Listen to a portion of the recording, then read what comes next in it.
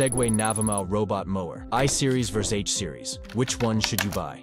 Hey everyone, welcome back to the channel. Today, we're diving into the future of lawn care with two advanced robot mowers from Segway's Navimow lineup, the I-Series and the H-Series. If you're thinking about upgrading to a smart mower but can't decide which one is right for you, stick around. We're going to break it all down. I-Series. Key features.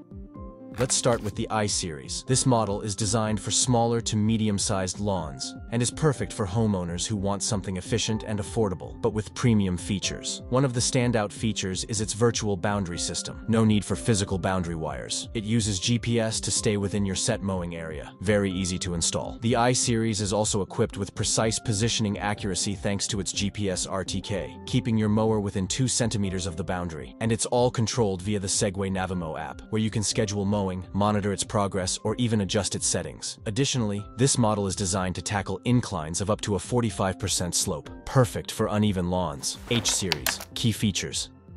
Now, the H-Series takes it up a notch. This is built for those with much larger properties or commercial spaces in mind. If you're dealing with complex landscapes or bigger lawns, this is your go-to. Just like the I-Series, the H-Series also uses the virtual boundary system, but it's optimized for even better coverage of large areas. This model can manage up to 3/4 of an acre, depending on the version. It can handle steeper inclines, up to 50% slopes, making it ideal for those rugged terrains. And the best part? The H-Series comes with a more robust, durable design, perfect for tougher jobs. It also features a more powerful motors, giving it longer battery life and quicker mowing times. I-Series versus H-Series, head-to-head. Alright, now let's compare the two side by side. First up, lawn size. The I-Series is great for lawns up to 1/3 of an acre, but if you need to cover larger spaces, the H-Series is the better choice. It's built for lawns up to 3/4 acre. When it comes to incline capabilities, the I-Series handles up to 45%, while the H-Series can manage up to 50%. So,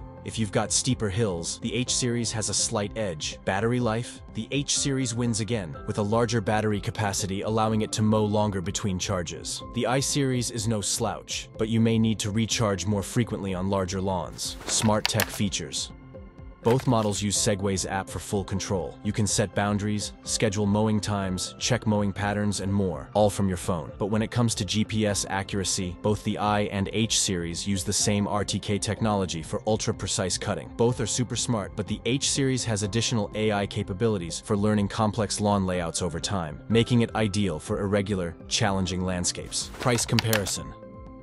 Finally, let's talk about the price. The I-Series is more budget-friendly, making it an excellent choice for small to medium lawns. The lowest cost model in the I-Series is $999, but if you've got a larger property or want a machine that can handle tougher terrains and longer mowing times, the H-Series, although pricier at $2,599, might be worth the investment. That's it for today's comparison. Let me know in the comments which model you're leaning toward, or if you have any questions, I'd be happy to answer them.